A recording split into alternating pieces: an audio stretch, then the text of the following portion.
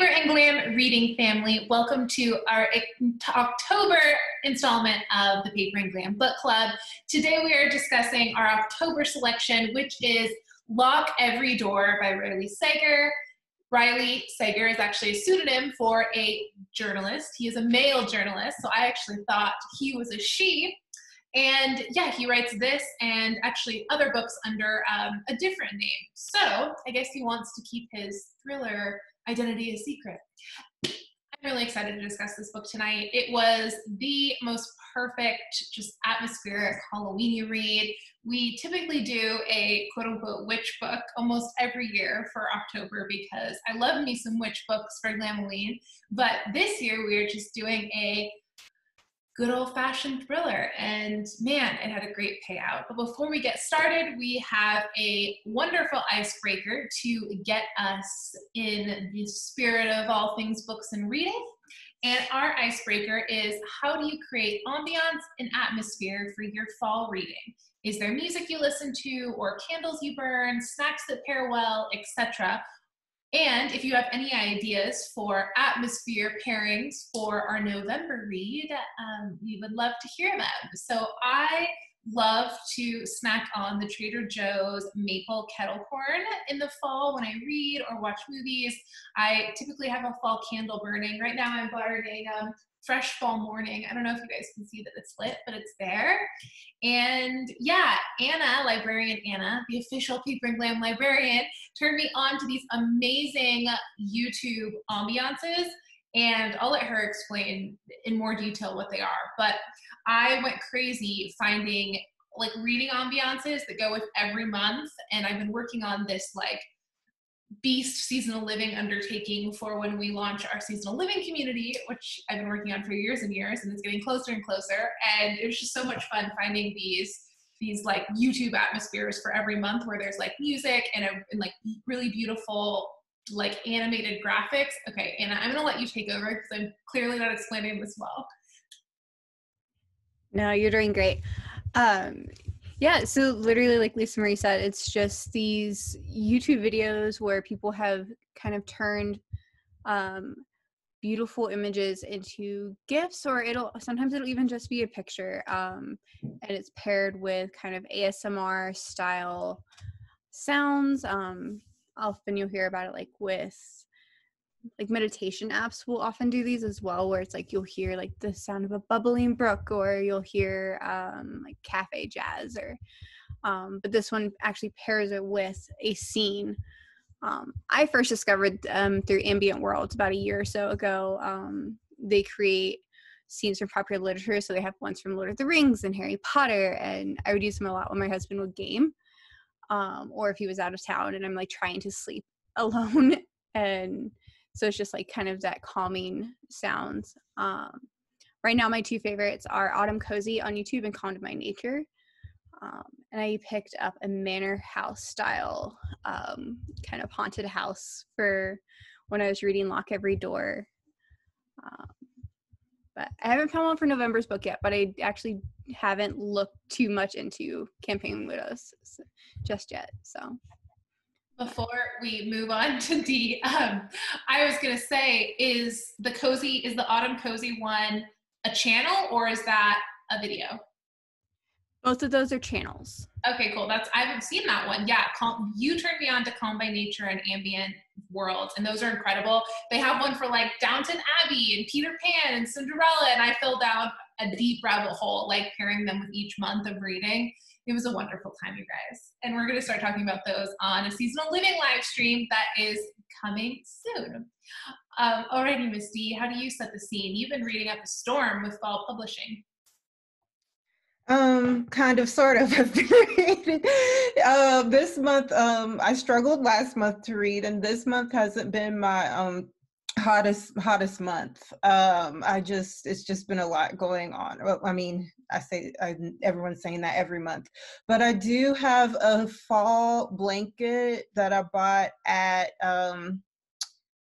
Home Goods. I should have brought it with me. I don't know why. But it's really cozy and it has pumpkins all over it.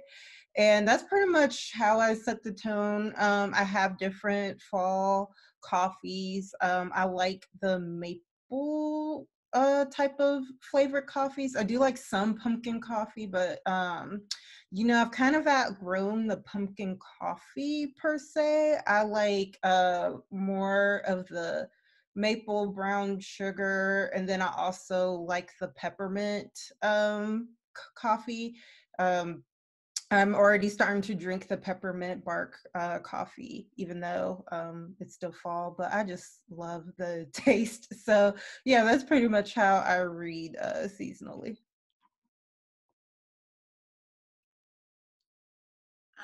So I usually have coffee or tea to drink if it's not at bedtime, because I read a lot at bedtime. So then then there's no ambiance because my husband's like asleep. So I can't be like burning candles and like setting the house on fire by falling asleep with candle burning.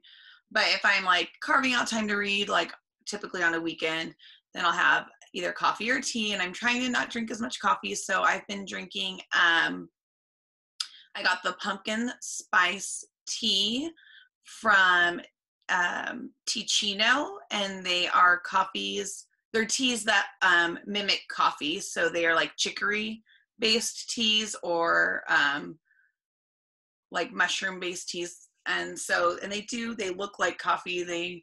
I wouldn't say they taste exactly like coffee, but close enough.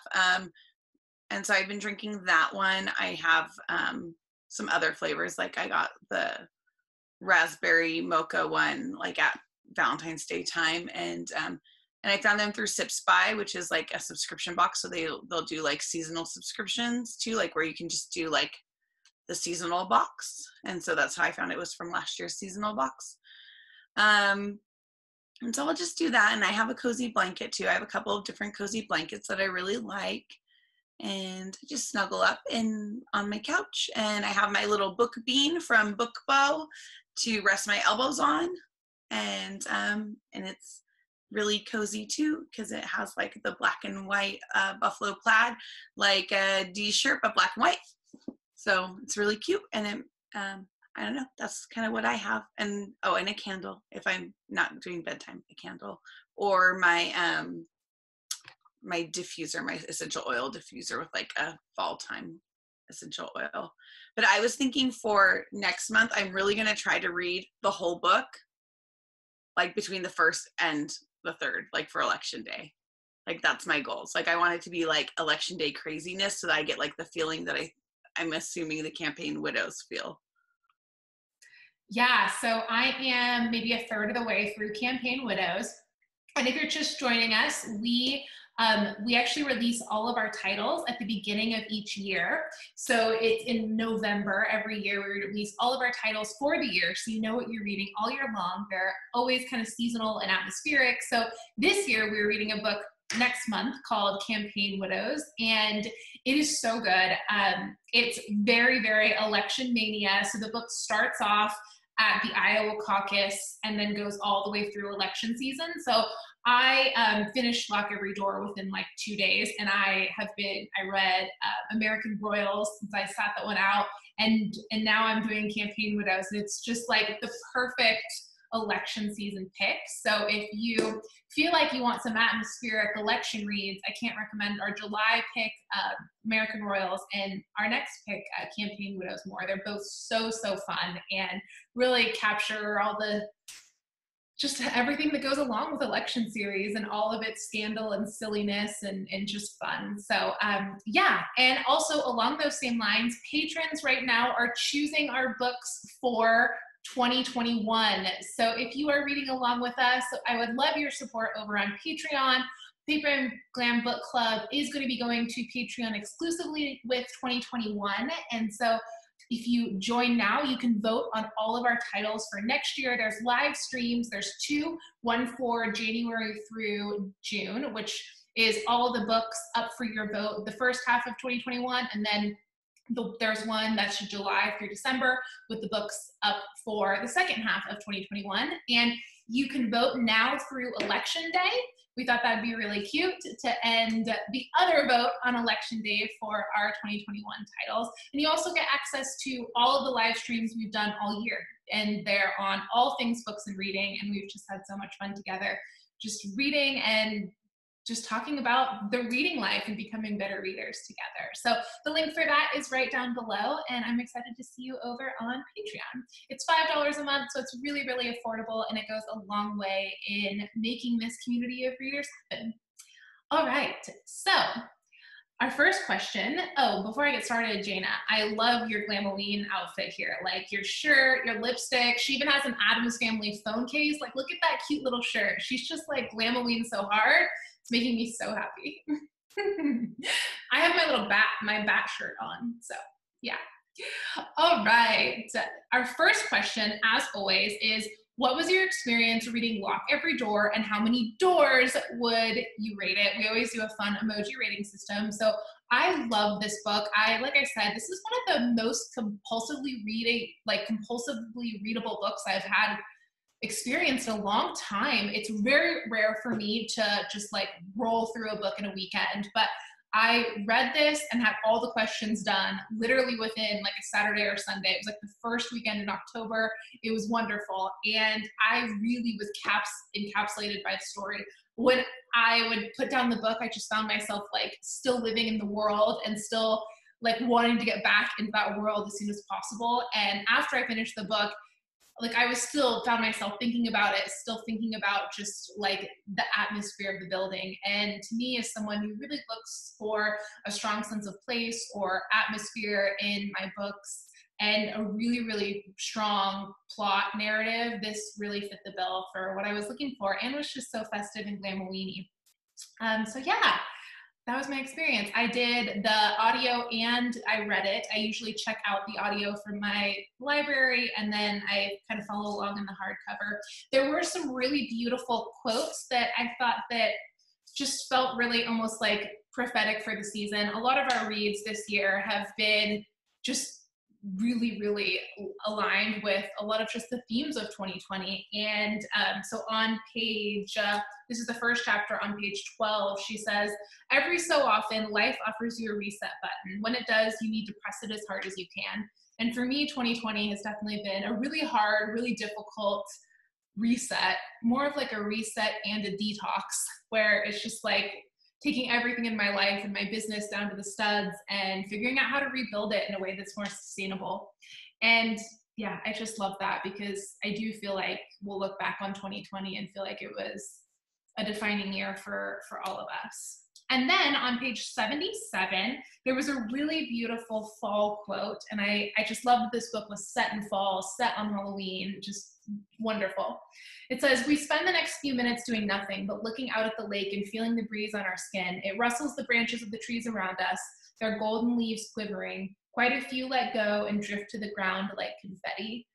I just love that quote, just the idea that leaves are like nature's confetti. I haven't really done any seasonal living this year, the great gap year that is 2020, and I was kind of bummed about it.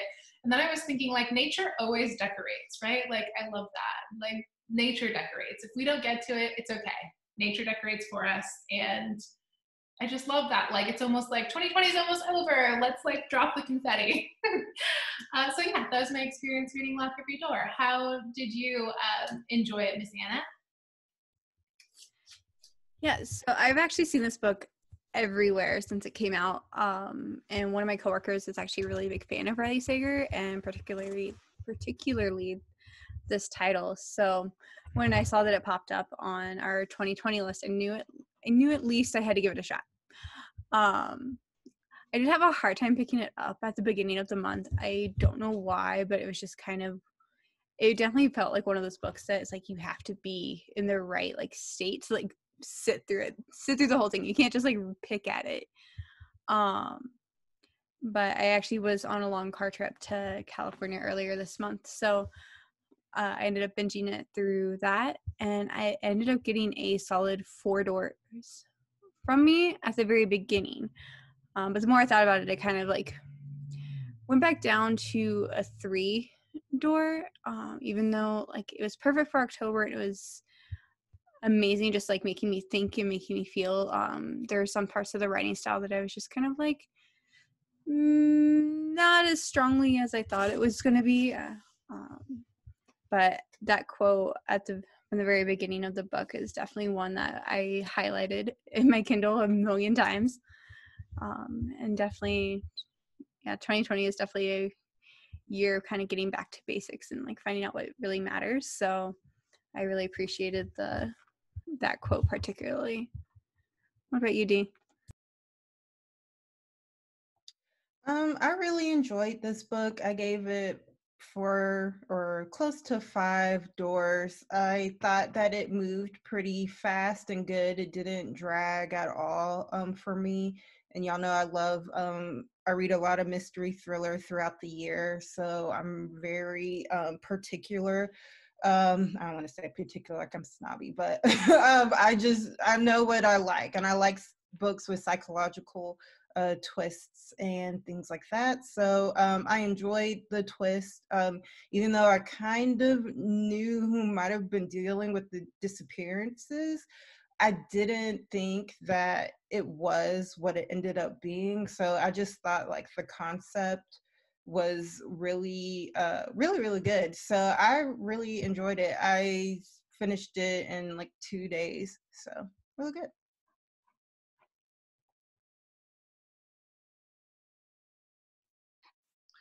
So I started it on leaving California, so the opposite of Anna, on our way to Utah for fall break. We went and stayed, we stayed at a hotel, but we went to see my sister-in-law. And then, so I just read it like every night in the hotel room for like 3 or 4 nights. So I guess that's kind of like apartment-y, and that's the closest, like, because California apartments like in like suburbia aren't like these kind of apartments at all. They're like more like external. So when I lived in an apartment, it wasn't like this. It wasn't a building. So that's, a hotel's like the closest to apartment-y that I could get to read it, right? So I was kind of in the proper setting, and yeah, I liked it. I think I gave it 4 doors on my Goodreads thing for enjoyability and stuff. I know that some people said there's predictable elements, and there were definitely like things I knew were going to happen, but I find that in almost all mystery thrillers, there are things I knew were going to happen, even in like Gone Girl, which I know is like some people's like favorite thriller of all time, but there were things that like I just wasn't surprised by that other people were. So I think that's not like, that doesn't kill a thriller for me, because most thrillers I can predict a decent chunk of what's going on, but I don't read them for that. I read them to see if I'm right, and I like to be right, so I don't mind if I predicted it correctly. And just to like be in that atmosphere, like Lisa Marie said, I really enjoyed that, and that's what I want to kind of experience and enjoy. And like Lisa Marie was pointing out some stuff, like something that stood out to me that was really like funny, and I think it's just because of like we're working in a high school and stuff, but like on page 225, when she's meeting up with another apartment center, like he hands her a Justin school ring, and that's who our vendor is for class rings. And so like I highlighted that, and like I was like, look, that's who we use, and like that's who my grandma's class ring was from. And so I just feel like it's like such a piece of like Americana that's just like suddenly like put into the text. So I noticed little things like that. That is actually a really beautiful segue into our next question. And Jana, you reminded me of something I didn't say when I was talking about reading this book, is the building in this book reminded me so much of the building I lived in LA for the last 5 years. It was built in the 20s. It is like this big giant, like it almost looks like a big mansion. It's like full of celebrities, and it's super interesting. And I kept having like nightmares that I was still in LA and trying to get out, and I was like trapped in this apartment building.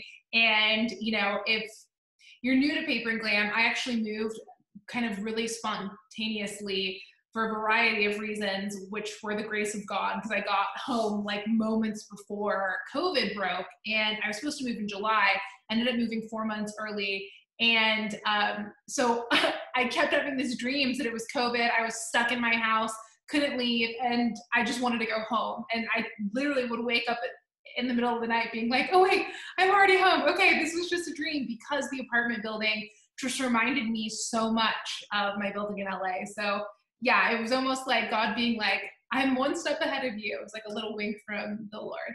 But to your point, Jana, number 2 really talks about the way our books intersect with our lives. So our second question is, this is the second book we've read in a row with the plot revolving around a book.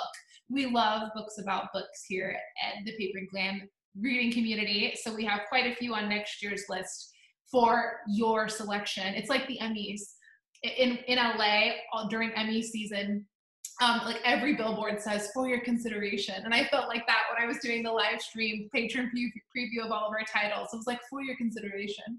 So, our September selection, John Cohen's Harry's Trees, also revolved around a book and this whole idea of the intersection between real life and fantasy. So there's quite a few quotes in Lock Every Door that really pull out this motif. So the first one is on page 114, and this is Greta Manville talking about her book, all based on this building. It says, when I wrote that book, I was so in need of fantasy that I failed to do the one thing all good writers are supposed to do, tell the truth. I was a liar, and that book is my biggest lie. And in Harry's Trees, the librarian character says, you know, you wanted a fairy tale, and I'm sorry, the fairy tale told you something true about life. And for me, as someone who's like just loves the art and science of living, I really read for those little just moments where a book articulates something really beautiful about the human experience, or has like someone telling my own life back to me, like Jana was saying. And I think that I'm always looking for truth when I read. It's why I love studying the Bible. And but like how much of our own narrative is like truth and how much is fantasy, right? So she goes on to say, you're forgetting that readers need fantasy too. And this is the main character talking back to Greta after she says that her book was a lie. And so she says back to her, you're forgetting that readers need fantasy too. My sister and I used to lie on her bed reading Heart of a Dreamer and picturing ourselves in guinea shoes. The book showed us that there was life outside our tiny dying town. The book gave us hope. Even now, after all that hope has been stripped away, I still love Heart of a Dreamer, and I remain grateful that you wrote it. Sure, the Manhattan in the book doesn't exist in real life. And no, few people in this city end up getting the happy ending Ginny received. But fiction can be an escape, which is why we need idealized versions of New York City. It balances out the crowded, gritty, heartbreaking real thing. I thought that was so incredibly beautiful, and just such a beautiful picture of their reading life too. I think that, you know, we've all needed some fantasy this year, and real life has felt a lot like waking up in a science fiction novel, especially for us in California. It's like for the last 3 months, it's like we've had new fires. I was reading Gavin Newsom said that 42 fires sparked in the last 48 hours, which is just insane. There's crazy fires in Orange County right now. Luckily, we're spared here in Northern California, but yeah, it's just like doesn't stop. And then on page 245 and 246, Greta and the main character continue this very same conversation like 100 pages later, and she says, never confuse fiction with reality. No good ever comes of it. There are 2 types of people in this world, dear. Those who look at that wallpaper and see only flowers, and those who would see only faces. Fantasy versus reality. At first, I thought you were one of those people who only sees the flowers, head in the clouds, prone to flights of fancy. Now I know better. You see the faces, don't you? I give her a quick nod. That means you're a realist. What about you, I say? I see both at once and decide which is more important to focus on, which I suppose makes me a pragmatist. But today I choose to focus on the flowers. So yeah, fantasy and fiction. I'm not sure I have a well-articulated answer to this question, but I tend to like narrate my life. You know, I'm an Enneagram 4, so I see kind of my whole life as a story. I see like all of life is like an unfolding narrative. And yeah, I don't know. Like I almost have like my own folklore going. I don't know if that makes any sense. Did you have any thoughts on this one, Anna? Yeah, so I'm kind of in the same boat as you, as my answer is not very well articulated, but I personally tend to swing between super undaunted optimism and terrible pessimism on a regular basis. So a lot of people say that I live in a fantasy world because I'm not always the most pragmatic person, but also other times I'm too pragmatic. There is very rarely an in between. But it's funny that you brought up the line on 245 where she and Greta are talking about the wallpaper, because I really love that quote. And I really related to that just because our lives in general are not always horrible things, but they're not always happy-go-lucky things either. And so Greta's saying that she sees both, but she has to pick which one she's going to focus on each day. And it's like that, honestly, that like honestly even still makes me think of seasonal living in general, just because it's like, yeah, we can have, like, no matter what's going on, you have these like wonderful things that happen every season, like with the leaves changing color, the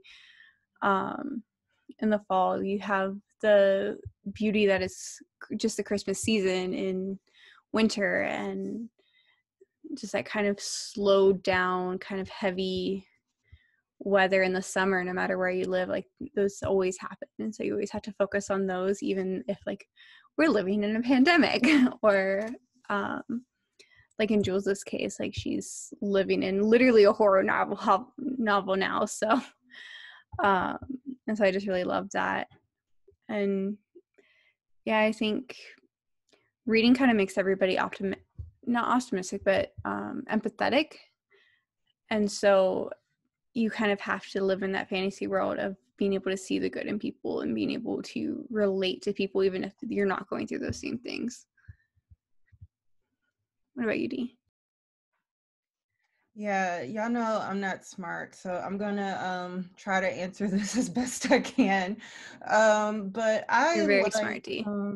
I used to, oh well, thank you. But so I read mostly fiction. I like mystery thriller and I like romance.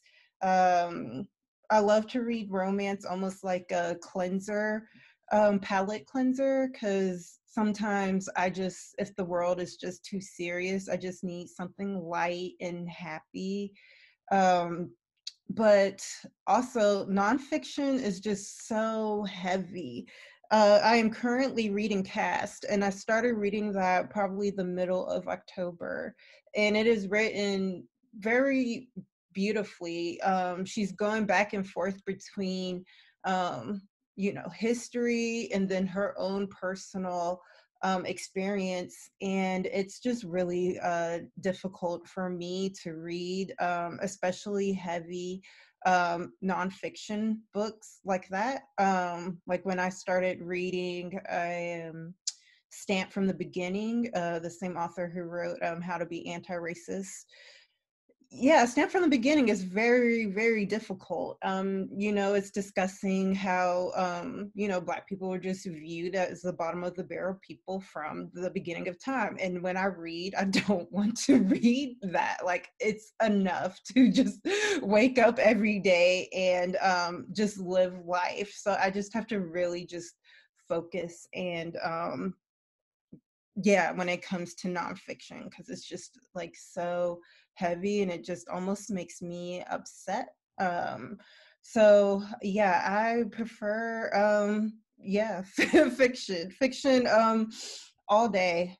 And like I said, if anyone ever needs like just whatever type of books that you need to read just for a palate cleanser. I know some people like to read sci-fi, weird science books about animals. That's what makes them happy. Me, I like to read romantic comedies. Another person said that they sometimes like to read children's books, like the Dog Man books. So yeah, just whatever it takes. Sometimes you just have to get away, and even though they do have some real life situations in them, it's still an escape.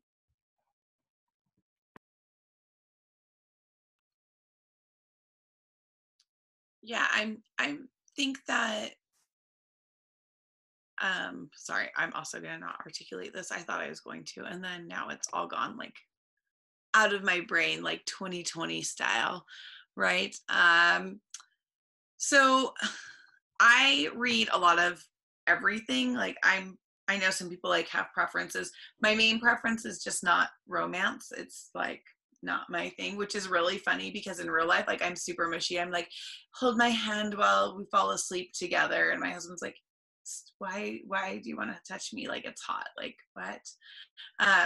Right? Like you're my knight in shining armor. Like I'm super mushy and stuff in real life, but like I don't want to read a romance. And I think part of why I don't want to read romance is I think that there's a lot of like untruths, let's call them that, untruths in romance that set up a false sense of what people should be looking for in their relationships. And so I think that's part of what turns me off for romance. Sorry, Dee made me think of a book and I'm trying to like remember the name. So I'm looking through my Goodreads to find, she said something about like that line of like truth and like fantasy. And I don't know, Dee, if you've read Black Girl Unlimited, but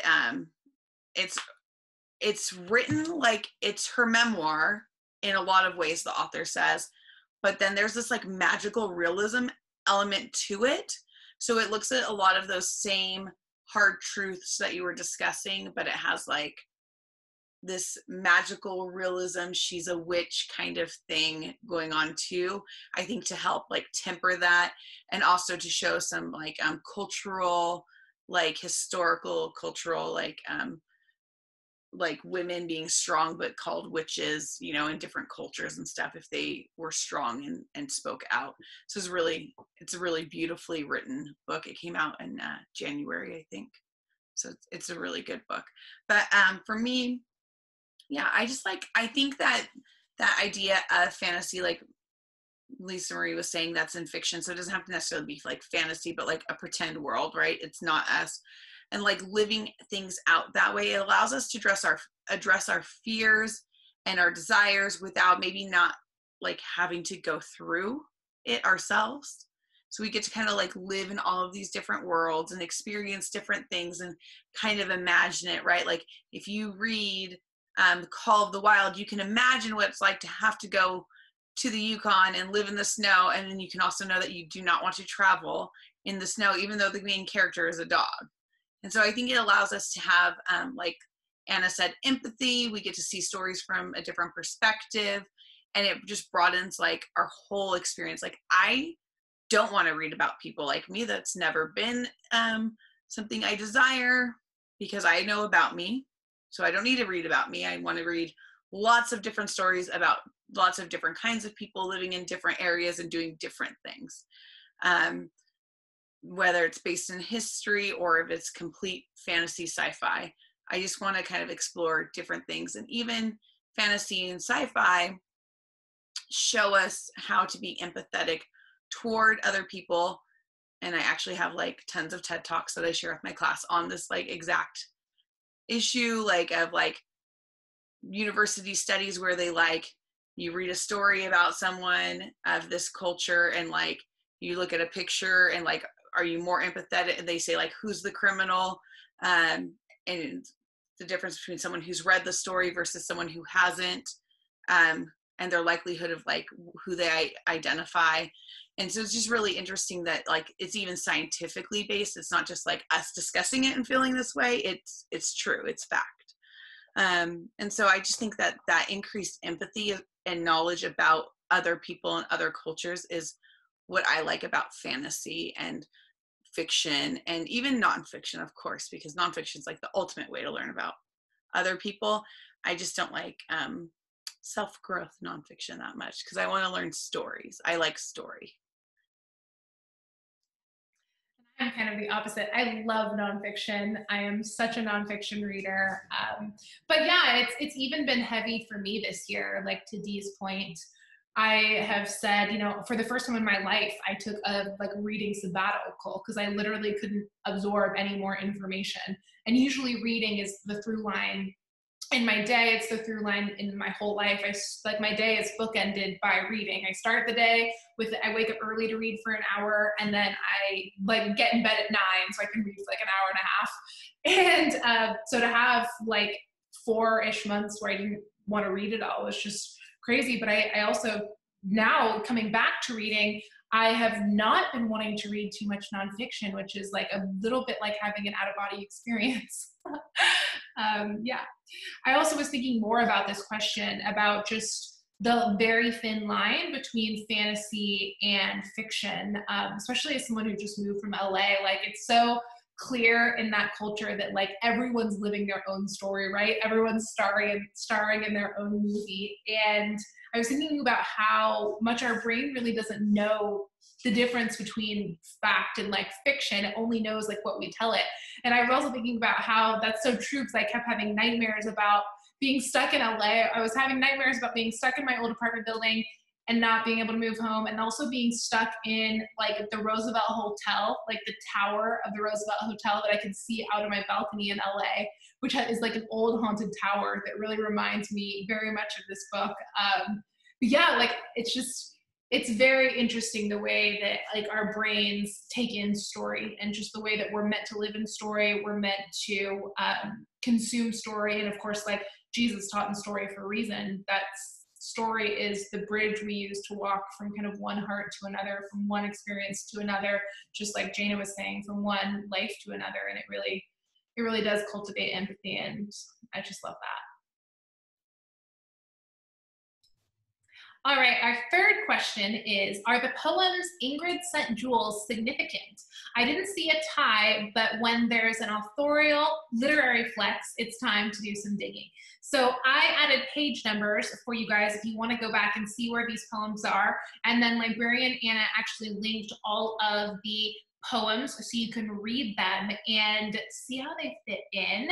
And our resident literature professor is going to walk us through this poem situation, because she teaches these for a living. So there's no one better equipped to tell us how this literary flex ties into the story itself. And I just was expressing gratitude behind the scenes here for our book chatters, you guys. We have a librarian and librarian Anna. We have a bookseller in Dee, and of course, Jana, our literature professor. We've got 3 people who do books all day, every day. And I'm just so grateful that they found us and have been with me since the very beginning. And I'm grateful that you found me too.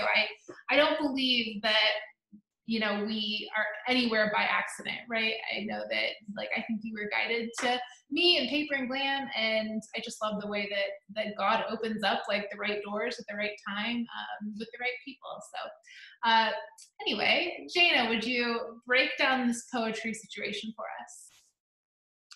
Well, the first 2 are about, obviously about death. I could not stop for death is the first line of the Dickinson poem. All her poems are titled by their first line because she didn't title any of her poems. And this poem is about, like, you're just living your life and you don't have time to be like, oh, death, come and get me. Instead, it's death is going to stop for you, and he's going to come and collect you, because you don't have time to stop for death, because you are living your life and you're moving on. And remember is very similar in tone, about remember me for all of these, for my living. And so it's about, like, you need to be living. And I think that Jules, in a lot of ways, like with all the stuff that happens at the beginning, she's not living, you know, properly. And so this is kind of like where that happens. And then she realizes, like, she needs to go and live, right? Like by the end. Fire and Ice is a really interesting poem because it poses the question of which is worse to die by, fire or ice. And essentially in the end, he says if he had to die twice, he would die once by each. And because they're equal, they both are equally horrible, and both, you know, have benefits of, like, their quickness or their slowness. And so there are ups and downs of both sides. So essentially, like, no matter how you die, it's going to not be pleasant, and hopefully it will happen fast. I know Anna looked into the bells a little bit more, and so I don't know if Anna wanted to speak on the bells because she said this one spoke to her. Yeah, so I was actually a terrible English major that when I was reading these, I didn't actually look up the poems, and I kind of wish that I did now. But I went back and read The Bells by Edgar Allan Poe because it was the only one that I really wasn't familiar with. And it's just so significant because like the first part, so it's broken down into four parts. And the first part is Hear the Sledges with the Bells. And it sounds like it almost sounds like Silver Bells by Christmas, the Christmas song. And so he's talking about it's like everything is beautiful, it's great, the bells are a wonderful sound to be able to hear, and life is going great. Obviously we know that this was not true for Jules at the beginning of this book, but it kind of like moves into she gets a second chance, that chance to restart and to be able to kind of get a new lease on life. And she's living in a super fancy apartment and all these glamorous people around. She gets to meet the author of her sister's favorite book. But then the second stanza, like you kind of like, it kind of goes into where Jules is like, something's not quite right. Something's kind of odd. And so, but you're still just kind of like living on the high of how it's like what luck to be able to live in the Bartholomew. But then all of a sudden in stanza 3, it completely changes. It's like something is wrong. I have to figure out what's wrong. And I kind of equated this with when when Ingrid disappears. Because that was kind of like the last part of Jules kind of believing everything was okay. She's just overreacting. It's like, no, something is not right in this apartment building.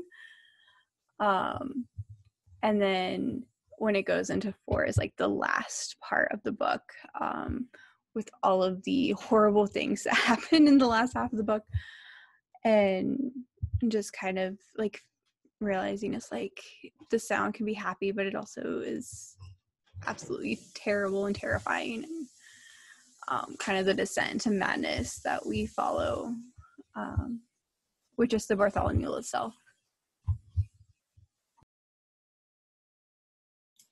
I love the way you put that, Anna, and I feel like you just articulated what I was trying to articulate in the question about fact and fantasy, and that's really what this book was, is like just a descent into madness, and like the whole time Jules trying to decide, like, is this in my head or is this real?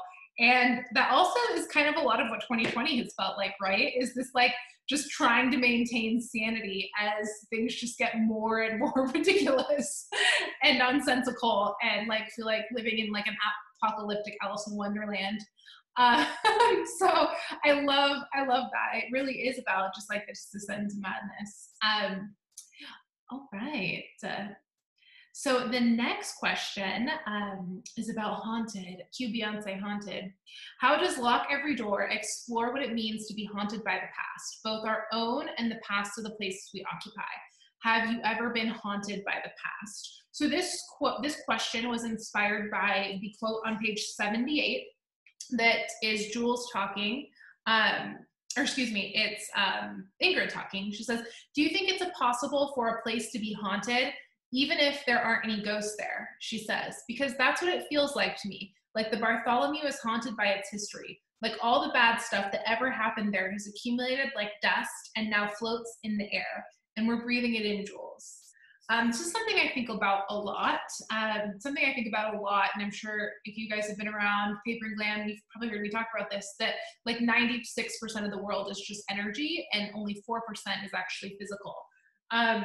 And, you know, we know that there's a ton of Netflix documentaries and tons have been written on the fact that like our thoughts, of course, have very material impact on our bodies. And I also just think, you know, we've all walked into places that just feel really great, you know, like walking into my social club in LA, like it was like drinking a cup of coffee. Like I just felt like, oh, I'm inspired, I'm empowered, it just feels great. And then there's places that you walk into that just like weigh you down, you know, maybe it's like a tough work situation. You know, maybe it's like you went, like me, when you were a kid, you went to the Winchester Mystery House and you're still scared because it feels haunted, you know?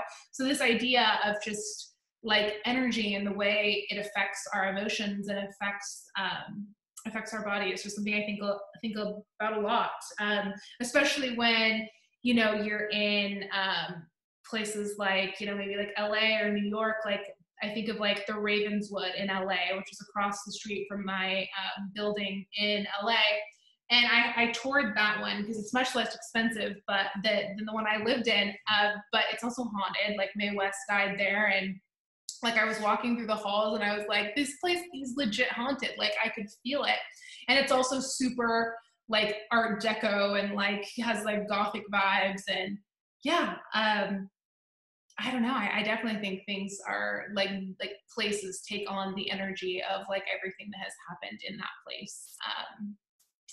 So yeah, I believe that the Bartholomew probably felt like that. And I think that the Bartholomew was inspired by the Dakota in New York, and Riley Sager in the very beginning of the book even references the Dakota, because I was like, I wonder if he's going to come out and say it. And he did. And that's like a building that has kind of all the folklore of the Bartholomew in real life. So yeah, that's the question. Did you have any thoughts, Miss Anna? So I think for Lock Every Door, it's Riley Sager did a really good job at creating a sense of place and atmosphere, particularly with the Bartholomew. So even though it was honestly just a backdrop, it always feels like it was its own character within the book, at least for me. And so, and then the more that we learned about its past and the people who lived there, it almost seemed like it was holding its breath while Jules is trying to figure out like what to do with the information that she has. And we all carry some sort of baggage from our past as individuals, and even places can also hold those as well. So good or bad, and those old ghosts will always be kind of following us around, but it's up to us, like Jules, to kind of figure out what we're going to do with them. Are we going to let them bog us down, or are we going to kind of use them as a way to move forward? But there's definitely a place that I want to visit that this book keeps making me think of, and it's the Tower of London, because everybody always says that like it has that sense of being haunted by the past, and I'm obsessed with Tudor history, and so I kind of like have to go to see where like Anne Boleyn and Catherine Howard were beheaded and stayed as well. But yeah. That's such a good point, Anna. I love Tudor history as well. I think we've bonded over our mutual love of the Tudors and Philippa Gregory novels. But yeah, there's also a lot of documentaries that I love to watch on like Amazon and Netflix about like the Tower of London and all of these. They walk you through like all of these places and like tell you what happened, and you can even like feel it on the camera. You know, it's bananas. And it's like when you go to Europe, you go to these places that are like centuries old. It's like you can feel the history of it, and that's such a good point. I love that. Sorry, Dee, I interjected. Do you have any thoughts on the haunting of places? Oh yeah, it's real. I've actually been to the Tower of London, Anna, and it is super creepy. And I am haunted. I went to Madame Tussauds. I don't know if I'm saying that right. The famous wax museum in London. And there is a section, and mind you, I was in 4th grade at the time, but there is a whole section of it where they show different wax figures of how they used to torture people and kill people. And I don't know why I was like in this section as a child. I guess my parents are just trying to expose me. But there are scenes that that are like haunted in my mind from that. And one specifically is the guy like out on the, when they used to do the stretcher. That is like terrifying. Like think of like seeing that as a child. Like, yeah. And then also little funny fact is that our square is haunted where I work currently. So there's a haunted tour that's been going on since July. And they go to different areas in the square. And what happened was there was this huge train crash back in whatever, like very, very, very, very long time ago. And they laid the bodies out in the middle of the square for people to identify them. So that's why they say the square is haunted. Our store is definitely haunted. I'm sure these apps aren't legit, but there's been somebody who's came in with the app, like one of those ghost apps, and there were 2 ghosts in there. But there's been like some real like creepy stuff that has gone on at our store and even at our old store location. So yeah, it's creepy. I'm sure there's some spirits that are definitely not at rest for sure out there. So yeah, and I thought that the way he described, I was about to call it the hotel, but it gave me the American Horror Story hotel vibes and Mexican Gothic with the haunted building vibes, all that. It was really, really good.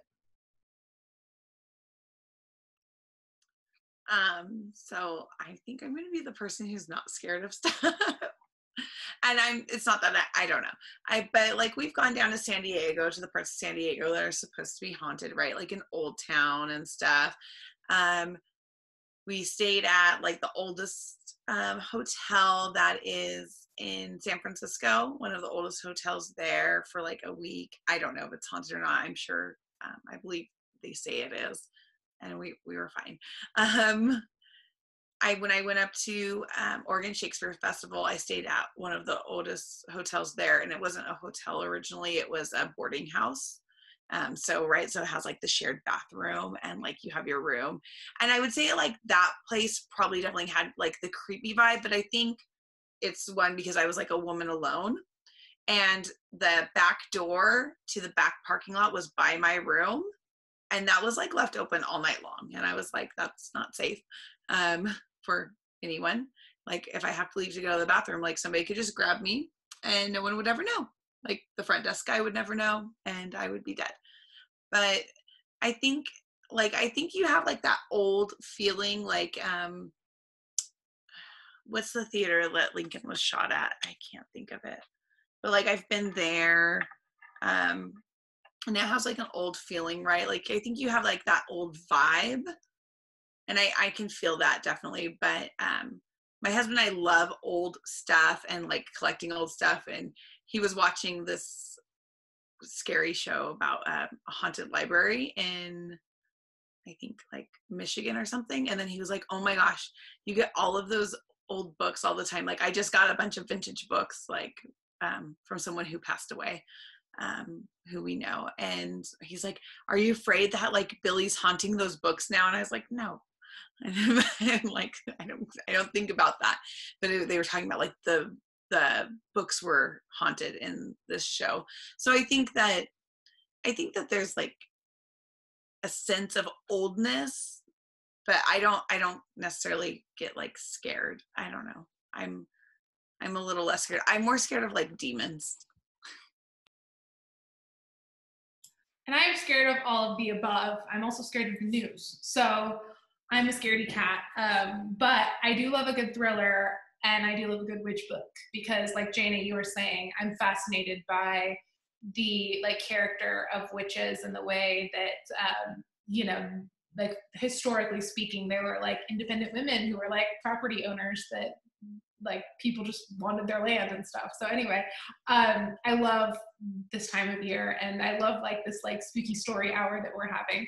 So now we're gonna get into spoilers. So if you're new to the Paper and Glam Book Club, of course, welcome. But also, we almost never do spoilers, and if we do spoilers, we give you fair warning to push pause and finish the book. And it's because I always want you guys to join whether you have read or not, because a lot of times you just get to hear us talk about a book and it'll inspire you to either read that book or hopefully it like jumpstarts your reading life. There's nothing I like more than listening to other people who love books talk about their reading lives. So with that, if you do not want to know the ending, we'll be here when you finish the book. And if you're here for it, let's do this.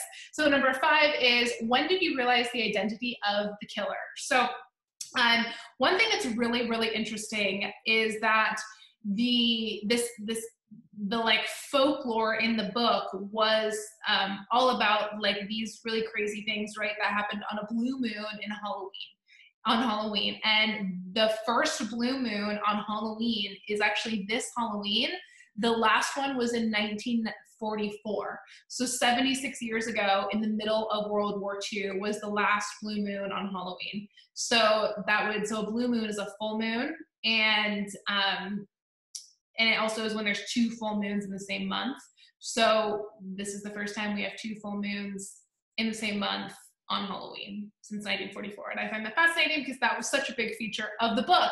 I just love when like our books like line up with real life. It's amazing. So like Jana was saying, I'm really glad that I don't put too much stock in like reviews, because like Kirkus reviews like skewered this book for predictability and just being like really tropey.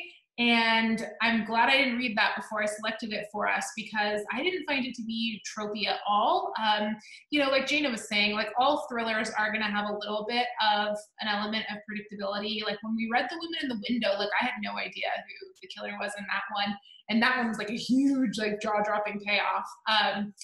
But yeah, I knew like who was involved, right? Like I guess we'll just say it. Like I knew it was really obvious Nick the doctor was involved, and Leslie was involved, and Greta Manville were involved. Like it was obvious they were all like covering something up, but like I had no idea it was going to be this like black market organ robbing situation for rich people. Like I did not see that coming at all. That totally blew my mind. And just the way that I loved the scene where she's in the Rose room, the Rose reading room, and I actually marked that passage. And she's like researching all of this like folklore. And this is on page 277 at the beginning of chapter 39, where she's like, oh my gosh, I need to figure this out. I need to go to the library. Relatable. And then she says, 2 hours later, I'm in the main branch of the New York Public Library, one of the many occupying the Rose main reading room. The library itself is bright and airy. Late afternoon sun slants through the arched windows. Puffy pink clouds adorn the murals on the ceiling. Hanging from it are chandeliers that cast circles of brightness onto the long tables aligned in tidy rows. And she talks about just this, like this experience of studying in the Rose reading room, and I've never been to New York, so I'm like, I have to see what this is about. And I will link down below a tour of the Rose reading room. You can see like it's incredibly beautiful. I put on my list of like things I want to do is go like read at the Rose reading room. And yeah, so I just love that like she was like studying and like trying to figure out the folklore of it, and then that ended up really did like parlay into like modern day. I just thought it was so well done and super fascinating. And I mean, I don't read a lot of thrillers, but I didn't see it coming at all. How about you, Miss Anna? Yeah, I don't read a ton of thrillers. If I'm reading a mystery, it's usually like something as cheesy like this that's like super cozy, and I'll just keep it at that. But I was suspicious of Nick from like day one, but I did not expect him to be as involved as he was. Like honestly, I was expecting it to be the apartment broker. And so the fact that it turned out to be the whole black market ring kind of terrified me. And honestly, that scene from the Rose reading room with the librarian, I am that librarian whenever I see people like checking out the occult books, like trying to keep it off my face, but that is 100% me. I'm just like, yeah, here you go. Please don't ask me for more of these. But yeah, I was so upset that I was wrong about who the actual killer was, because I like being right and I was not. And the whole blue moon thing being on Halloween this year made this even more creepy. I didn't realize that until you brought that up, Lisa Marie. So when you brought that up, I almost like threw the book out the car. So yeah, this year I'm making sure that we're watching very kind of more hocus pocus movies during Halloween and locking all of my doors and windows. So thanks for that. I am going to the Halloween party, and then I was like, and then Mom, I'll be sleeping Sunday and I will be having a sleepover.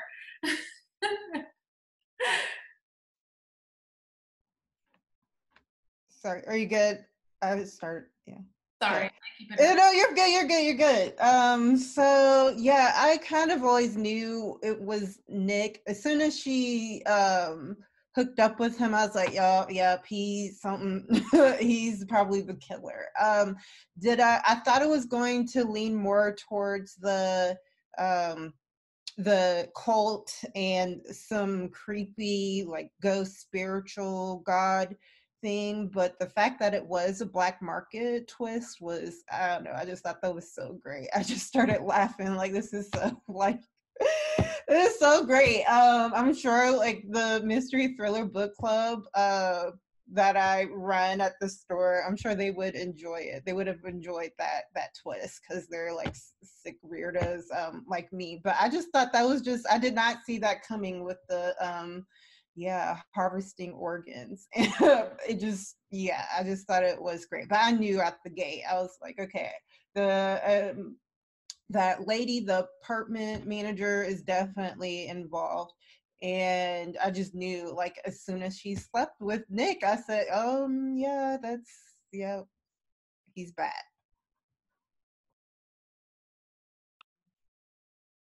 Yeah, I knew it was Nick from pretty much like the second she was taken up there to be doctored.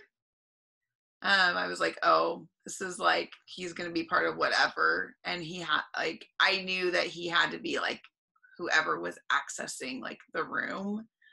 I didn't know how. I thought maybe he was going downstairs and coming up through the dumbwaiter or something like more complicated than how. So I definitely knew. I did think it was like maybe like more occult, like D, but I knew it was him. I knew what his relationship was going to be to the owner. I knew that they hadn't said his last name. I was like, Dr. Nick, like, what are we like, or like, are we like on The Simpsons? Like, right? Like, I just like doctor first name. I don't know. That's always suspicious to me. Like, why did we not use his last name? So I noticed that right away. And so I definitely knew he was involved. And I knew that like possibly everyone else was involved, because like when the fire happened and she went back to like go save like the dog, like people were like, oh, you're so nice. Like, I don't know. People were just being very strange about like how nice she was, and like they didn't want to build relationships, like things like that. And I was like, okay, so I think everyone's in on this kind of thing. And so yeah, I thought it was kind of clear. The organ harvesting portion I did not necessarily see coming, but then once it like they said it, I was like, oh, that makes sense. Because I knew the 2 empty rooms upstairs, Nick was using them for something. I was like, he has access to that. Like, he's doing something with that. So I knew, I had like pieces. I just didn't necessarily see organ harvesting. And I think that that's part of what actually makes this frightening, is I think that there are definitely people who probably have the same attitude that is given. And I think that this is 100% plausible. And that is why it's scary, because it is plausible. There was like a story, and it was 2 women in LA. Like, I don't know if you've ever listened to that, like, Stay Sexy and Don't Get Murdered, or like whatever it's called. But I heard it, it's like the only episode I've listened to of that podcast. But it was these two women, and they were like, they worked at the church as volunteers, and they would like get homeless men and help them and get them an apartment. And then they would like help them get a bank account. And then they would get like, help them get an insurance policy, like a life insurance policy. But the two women would be the recipients of the life insurance policy. And these were like homeless men who had no family and stuff. And then they would kill them. And like they did it like several years apart, and it took like till I think the third guy before like they figured it out. And they had started out in LA going into like expensive hotels and like doing like petty crime, like pretending like they were guests and like stealing from like people's like purses and stuff at the pool. And then they like escalated up to where they were like killing homeless men. So like I thought about that when I, you know, like I was like, this is plausible, like taking people who have no connections and killing them. Like it's completely plausible. Yeah, Jana, I'm glad you brought that up, because it's something I wanted to flesh out too, is I think that is what makes this story so incredibly haunting, is that it 100% could happen. And I also think it was also creepy prophetic that this black market organ harvesting thing started during the Spanish flu, right? Started during the last pandemic that we've had. So the story, if you guys, you know, haven't read it or, you know, need a refresher, is Nick's grandfather started the August harvesting because he didn't think it was fair that the rich and the poor were dying at the same rate from the Spanish flu. And, you know, 100 years later, here we are in the next pandemic. So yeah, I just thought that was an incredible stroke of luck, both like the pandemic setting, the blue moon, and yeah, that it just could completely happen. And for all we know, probably does happen, which is really scary. All right, let's see. So that's also a really great segue into our last question, number 6, which is, Seger, a man, seems to be prodding at society's dismissal of young adult women as disposable and also at fault, crazy, and in need of calm. And, you know, something we've been talking about with picking titles for the next year is that I've kind of struggled a little bit to find thrillers for us, because I'm a little bit tired of just like the victimized woman trope. It just feels like every thriller involves a victimized woman that is, you know, deemed crazy or has some sort of health issue or all of the above, you know, and is just like dismissed by society for some reason. So goes on to say, this is highlighted in the way Jules unceremoniously loses her job, loses her boyfriend, and ultimately her sanity, right? There's this sentence madness, leaving her without viable options. On page 265, her voice is literally taken from her as she is physically silenced by 2 males who are ostensibly there to help her. Finally, she loses complete control of her body. Do you feel that theme is a through line in the novel and throughout the thriller genre? So yeah, I think I kind of, I just kind of said my thoughts. I thought this was just a really interesting take on like the victimized woman trope. Yeah, I don't know. Do you have any thoughts, Miss Anna? So yeah, I'm definitely with you with kind of being over the whole victimized woman trope, even in a lot of like fantasies. Like early fantasies, it would always be kind of like women were just damsels in distress, and it would get kind of old really quickly. But for this book, I didn't really see it as Riley Sager prodding at society's dismissal of young women. I honestly saw this more of a prodding at society class distinctions and how society deems those who are on the outskirts for whatever reason, but especially if it's based on like economic class and being utterly disposable. As someone who works in public libraries, I see a lot of homeless people. I work a lot with homeless people. I live in a city that has a very large homeless population, and so it's like I see how forgotten they get, and which breaks my heart every time. And so I'm glad to be able to work with a company that does try and help them. and it's just extremely a timely commentary to read this book, which is talking about that, because all of those positions that were deemed essential during COVID, at least in my city, are all those mostly minimum wage jobs that the upper class won't take. But I just think it was really interesting that you brought up this question when Riley Sager is actually a man, writing under a gender neutral name, and I definitely rolled my eyes when finding that out. I don't want to assume Sager's reasonings, but I would assume it was just to sell more books. But yeah, I definitely think he did create a woman who starts out victimized and then is able to flip the table, and coming out on top and being able to turn around and help people afterwards. And so I did appreciate that. But it's definitely not something you see a lot in the thriller genre or even a lot of literary fiction either. And so I'm kind of enjoying that shift from that paradigm as we're moving forward after in literature now, slowly but surely. I didn't really feel that, oh Lord, I just lost my train of thought. I don't think it's really a dismissal of young women.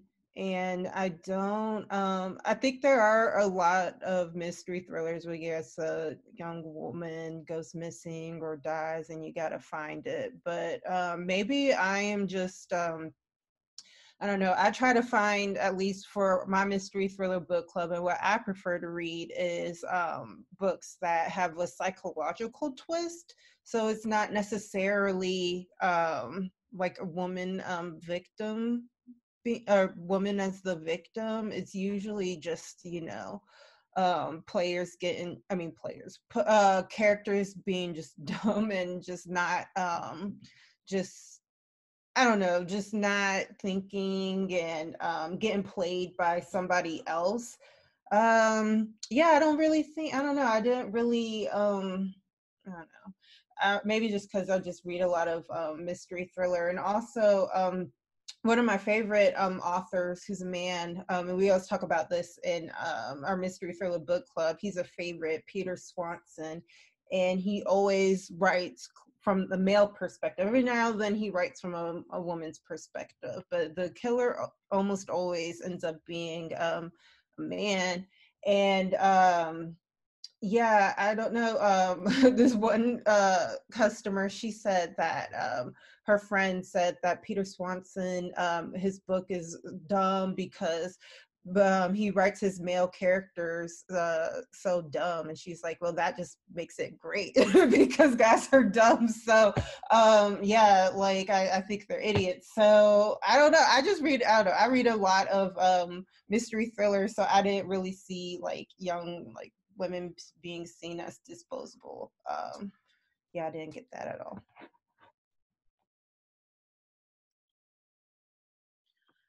I can see where this question is coming from, because I did notice at first that all of the victims, right, the previous inhabitant of her apartment, the woman below, right, Ingrid, they are all women, and these women are disappearing. I do think that Sager tried to indicate that both men and women were victims because then of what happens to Dylan.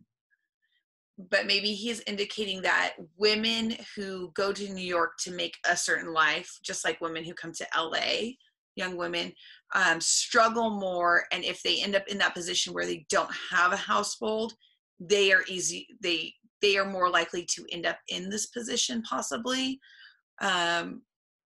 Whereas, and not that young men don't, but I think, I do think that men are maybe more likely to choose homelessness than women. Like, women will try their hardest to find a place to stay because of vulnerability. Women are much more vulnerable when homeless, right, than men.